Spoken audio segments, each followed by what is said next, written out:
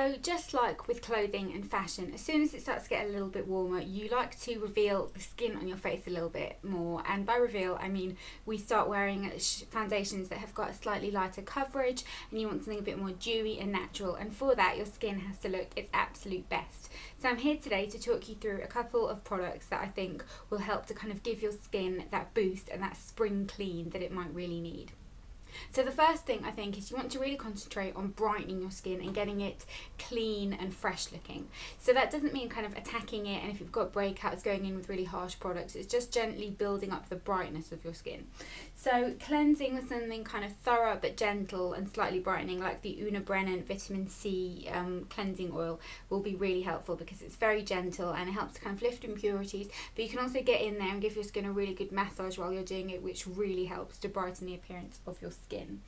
Then nothing can kind of brighten skin like exfoliating, and I've got kind of a couple of different options here that I like. So I've got two kind of manual exfoliants. The first one is the Cauddalie deep cleansing exfoliator. This is nice because it's very gentle, but it does also leave your skin feeling very clean and fresh looking. Any dead skin cells kind of are removed, and it's a very nice product and very easy to use.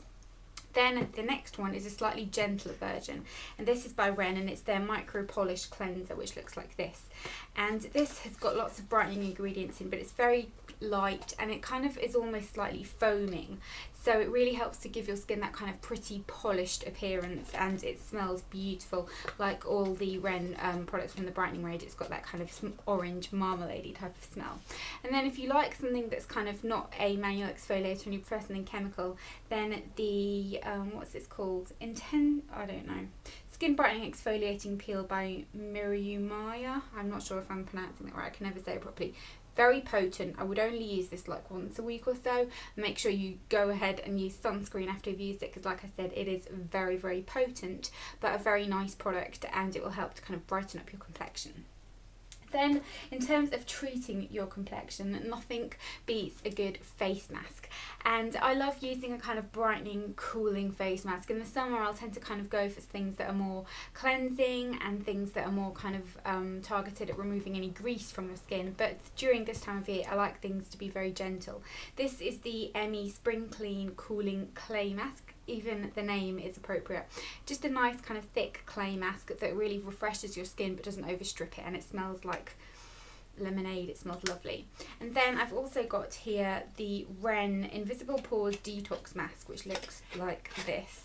This is lovely as well. It's similar to the Amie one, but not as creamy. It's a little bit more clay based and a little bit more detoxifying, but a really lovely clay mask. And I would use something like this maybe twice a week, maybe 3 times even if my skin was particularly bad. Then in terms of adding a little bit of a glow to your skin, I think adding a little bit of colour to your face is key, and my favourite ever product is the Amie Sunless Tanning Gel for face. This is just amazing. I buy this on eBay because it's very hard to get hold of. It's very inexpensive. It's a tinted gel. You can see there, it's just amazing. It really gives your skin a little bit of a glow, and it's sheer and it's beautiful, and it's just the perfect product for just amping up the glow factor in your skin. And like I said, very inexpensive. Search for it on eBay, you will be able to find it. And then last but not least, sunscreen. I wear sunscreen all year round. I know I've kind of talked about this a lot before, but I really like the ARC Anti-Aging Skin Perfector. This is SPF 30 and it's got a built-in primer.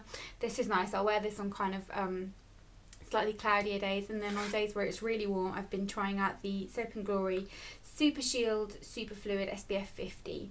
This is very potent. It's got UVA protection and UVB rays, and it just looks like this, and it's got very strong SPF. It's a lovely texture.